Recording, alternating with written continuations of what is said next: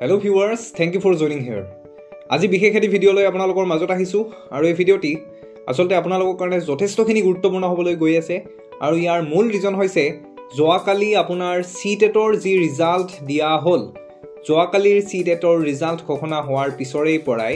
Candidates সকলৰ মনত আসলতে যি সকল ক্যান্ডিডেটছে আমাৰ সমাগত অসম শিক্ষক নিযুক্তি 2024 ত এপ্লাই কৰিছিলে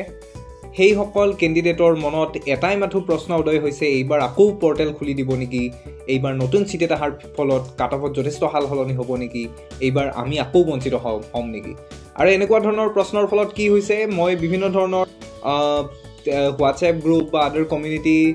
প্ল্যাটফৰ্মত আমাৰ Ctet Qualifiers বা অল ক্যান্ডিডেট খিনিৰ মাজত যথেষ্টখিনি আসলতে কাজিয়া সূত্ৰপাত হৈছে তেওঁলোকৰ মাজত আসলতে যথেষ্টখিনি তৰ্ক বিতৰ্কত সকলে লিপ্ত হৈছে যথেষ্টখিনি বিতৰ্কৰ সৃষ্টি হৈছে আৰু সেই বিতৰ্কৰ অৱসাদ জনাই পেলাই আজি আপোনালোকৰ মাজত এই ভিডিওটো লৈ আহিছো আশা কৰো আপোনালোকে ভিডিওটি শেষলৈকে চাব আৰু ভিডিওটিৰ শেষত মই আপোনালোকক জনাম যে এই সমস্যাৰ আপোনালোকৰ সমাধান কেনেকুৱা হ'ব পাৰে এই সমস্যাৰ আপোনালোকৰ সমাধান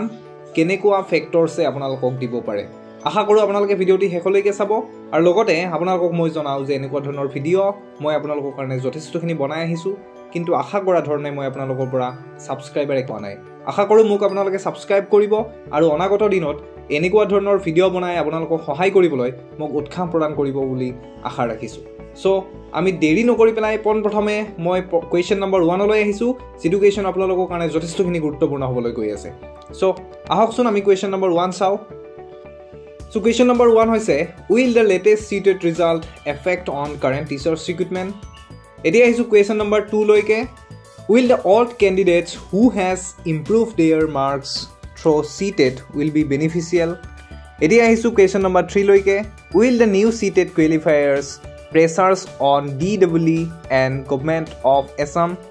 edia isu question number 4 loike will they accept their request and open the portal again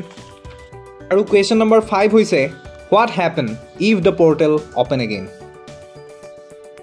এই পাঁচটা প্ৰশ্নৰ উত্তৰ মই আজি আপোনালোকৰ মাজত আগবঢ়াম আৰু লগতে ভিডিওটিৰ শেষত আসলতে আপোনালোকৰ এই সমস্যাৰ সমাধান কেনেকুৱা হ'ব পাৰে তাৰ ওপৰত মই মোৰ নিজৰ মতামত আপোনালোকৰ আগত দাঙি ধৰিম আশা কৰো আপোনালোকে ভিডিওটো social media প্ল্যাটফৰ্ম like WhatsApp Facebook Instagramৰ জৰিয়তে কোৱালিফায়াৰ্স খিনিৰ মাজত শেয়াৰ কৰে আৰু যাতে সজাগতাৰ সৃষ্টি কৰে আৰু লগতে ভিডিওটিৰ শেষত মই আপোনালোকক জনাম যে ইয়াৰ সমাধান কেনেকুৱা হ'ব পাৰে আশা কৰো আপোনালোকে ভিডিওটি শেষলৈকে চাব সো আমি দেৰি নকৰি পেলাই কোৱেশ্চন নম্বৰ 1 লৈকে আহিছো সো কোৱেশ্চন নম্বৰ 1 হৈছে will the latest Ctet result affect on current teachers recruitment অৰ্থাৎ যে নতুন যি Ctetৰ এই Ctetৰ ৰিজাল্টে আমাৰ DEE ফালৰ পৰা ওলোৱা শিক্ষক নিযুক্তিৰ যি বিজ্ঞাপন এই বিজ্ঞাপনত প্ৰভাৱ পেলাব নেকি হয় নতুন যি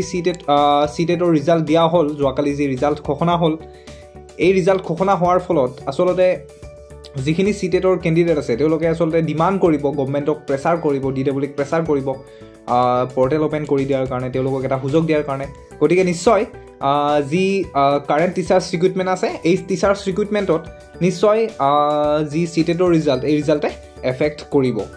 এদিয়া আইছো আমি কোৱেশ্চন নম্বৰ 2 লৈকে will the all candidates who has improved their marks be beneficial অৰ্থাৎ যিখিনি আমাৰ পুৰানি ক্যান্ডিডেট আছিল টেট ক্যান্ডিডেট যিখিনি পুৰানি ক্যান্ডিডেট আছিল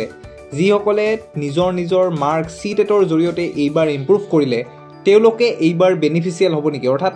এটো কথা কোৱা হৈছে যে যিখিনি পুৰানি ক্যান্ডিডেট আছিল যিখিনিয়ে এইবাৰ Ctetত নিজৰ মাৰ্ক ইমপ্ৰুভ কৰিলে পোৰ্টেল ওপেন কৰি দিলে তেওঁলোকৰ কিবা লাভ হ'ব নেকি হয় পোৰ্টেল ওপেন কৰি দিলে আসলতে তেওঁলোকৰ কোনো ধৰণৰ লাভ নহয় পোৰ্টেল ওপেন কৰি দিলে আসলতে লাভ কাৰো নহয় লাভ নতুন ক্যান্ডিডেটস খিনিৰো লাভ নহয় পুৰানা ক্যান্ডিডেটস খিনিৰো লাভ নহয় লাভ মাত্ৰ only বহুত বেছি হাই মাৰ্ক থকা 110 প্লাস টকা খিনিৰহে মই ভাবু যথেষ্টখিনি প্ৰফিটেবল হ'ব যথেষ্টখিনি বেনিফিচিয়াল হ'ব এদিয়া আইছো আমি কোৱেশ্চন নম্বৰ 3 লৈকে will the new Ctet qualifiers pressures on DEE and Govt yes অৰ্থাৎ এটো কোৱেশ্চনৰ মই অসমীয়াত বুজাই দিছো আপোনালোকক অৰ্থাৎ নতুন Ctet qualifiers যিখিনি আছে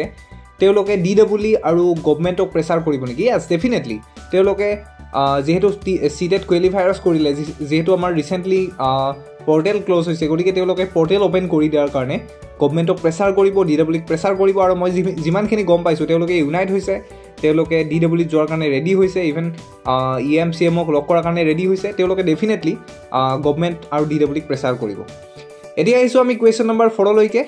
will they accept there request and open the portal? অৰ্থাৎ চৰকাৰে বা DEE তেওঁলোকৰ অনুৰোধ মানিবনে আৰু পৰ্টেল অপেন কৰিবনে? হয়, চৰকাৰ আৰু DEEৰ ফালৰ পৰা আচলতে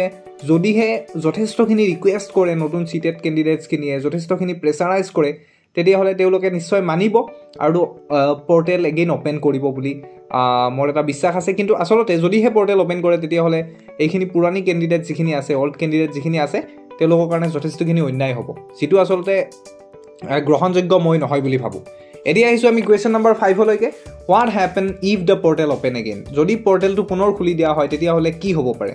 হয়, পৰ্টেলটো যদি পুনৰ খুলি দিয়া হয় তেতিয়াহ'লে যথেষ্টখিনি সমস্যাৰ সৃষ্টি হ'ব। যিখিনি অল্ড কেণ্ডিডেট আছিলে, যিখিনিয়ে ভাবি আছিলে যে এইবাৰ তেওঁলোকৰ চাকৰি এটি হোৱাৰ চান্সেছ আছে, গতিকে তেওঁলোকৰ সেই চান্সেছ যদিহে 90% আছিলে তেতিয়াহ'লে 10%লৈকে নামি আহিব, চান্সেছ যথেষ্টখিনি কমি আহিব। অকল নতুন কেণ্ডিডেটছ বা পুৰণি কেণ্ডিডেটছ বুলি নহয়, সকলো কেণ্ডিডেটছৰে চান্সেছ যথেষ্টখিনি কমি আহিব। আৰু ইয়াৰ মূল ৰিজন হৈছে এইবাৰ পদৰ সংখ্যা যথেষ্টখিনি কম, কেণ্ডিডেট অনুপাতে পদৰ সংখ্যা যথেষ্টখিনি কম। কাৰণ আপুনি যদি চাবলৈ যায় চিটেট আপোনাৰ অলৰেডি লাষ্ট যি চিটেট হৈ গৈছে, লাষ্ট চিটেট কেণ্ডিডেটখিনিও আছে, আৰু এইবাৰো যদি কেণ্ডিডেটখিনি থাকে তেতিয়াহ'লে এইবাৰ কাট অফ যথেষ্টখিনি হাই যাব পাৰে। লগতে মই আপোনালোকক জনাওঁ যে মই যি প্ৰিভিয়াছ ভিডিঅ' আপোনালোকৰ মাজত আপলোড কৰিছিলোঁ, আৰু সেই ভিডিঅ'ত আচলতে মই যথেষ্টখিনি বিতৰ্ক হোৱা দেখিলোঁ। যিখিনি নতুন চিটেট কোৱালিফায়াৰ্ছ আছে তেওঁলোকে আচলতে পৰ্টেল অপেন কৰাটো বিচাৰে, আৰু পুৰণি কেণ্ডিডেটখিনিয়ে আচলতে তাৰ বিৰোধিতা কৰিছে। আচলতে মই বিচাৰোঁ আপোনালোকে ইউনাইট হোৱাটো প্ৰয়োজন। যিখিনি কেণ্ডিডেট আছে আপোনালোকে বিতৰ্কৰ সূত্ৰপাত নকৰি পেলাই আপোনালোকে ইউনাইট হোৱাটো প্ৰয়োজন, আৰু ইউনাইট হৈ পেলাই লগতে আপোনালোকৰ মাজত ডিছকাছ কৰি পেলাই কথাবিলাক সমস্যাৰ কেনেকৈ সমাধান কৰিব পাৰি। কাৰণ পৰ্টেল এগেইন যদি অপেন হয় তেতিয়াহ'লে ইয়াত আচলতে প্ৰফিটেবল বা বেনিফিচিয়েল কোনো নহ'ব, নতুনখিনিও বেনিফিচিয়েল নহ'ব, পুৰণিখিনিও বেনিফিচিয়েল নহ'ব। যিখিনিৰ বহুত বেছি হাই মাৰ্ক থাকে তেওঁলোকেহে আচলতে আপোনালোকৰ মুখৰ পৰা